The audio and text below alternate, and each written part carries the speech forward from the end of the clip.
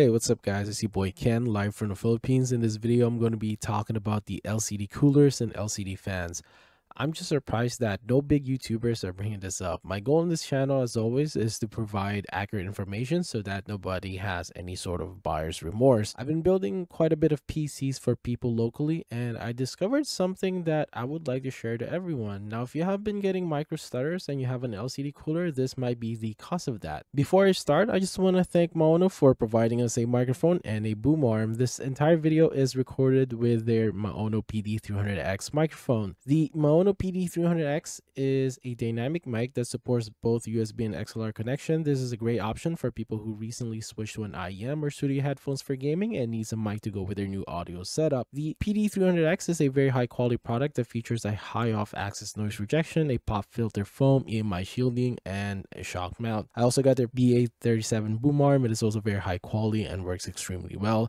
The PD300X and BA37 boom arm kit is a fantastic choice for gamers and content creators. This is a great option for people who are looking for a fantastic mic and boom arm kit that is not going to break the bank. So if you want to know more about the product, link in the description down below. So when I was doing a benchmark with one of my customers' PC, I noticed that the 1% and 0.1% lows are extremely poor despite passing all CPU and memory tests.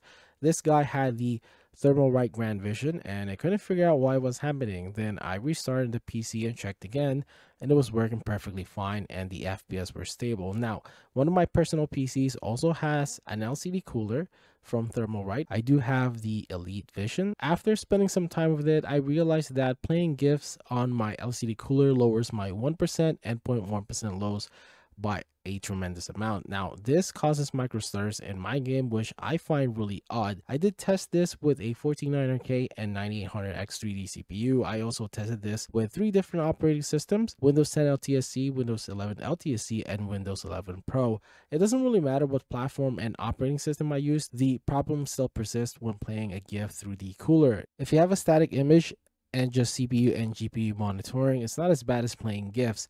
This also applies to Lian Li LCD fans. I was digging some more info about this issue, but I couldn't find anything about LCD coolers, but just the LCD fans. So I assume the Lian Li LCD coolers also have this issue. On top of the added micro stutters and latency increase, you're also getting more processes and your idle power consumption increases. So for people who already own one of these, a quick fix is to basically not to use the LCD when gaming, which sucks because you paid for this and you probably look at the LCD to monitor your CPU and GPU temps. For people who's looking to build a PC and wanting an LCD cooler or LCD fan, save your money and just grab a non-LCD one. I highly recommend the Thermal Right Aqua Elite V4 with a new 6K pump.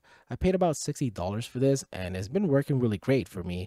I also put these in my customers' builds and so far no issues. My experience with this cooler has been great. It's quiet and also cools my 14900K without any issues. That's it for this video. I hope I was able to help out people. Make sure to like the video so a lot of people can see this and hopefully resolve any micro stutter issues that they are having. If you want to see my peripheral reviews and occasional unboxing, feel free to subscribe to the channel. Thank you for watching and have a great day.